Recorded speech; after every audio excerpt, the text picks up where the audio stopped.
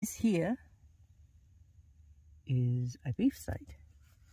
So I think it's quite big enough to take now. Oh, it's nice. There we go. That's beautiful. That is a beautiful specimen. Look at that. That's so fresh. Now we've tried these before. We found these before.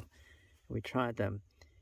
Our opinion is that they taste better raw, like sashimi style. So you cut it up and eat it.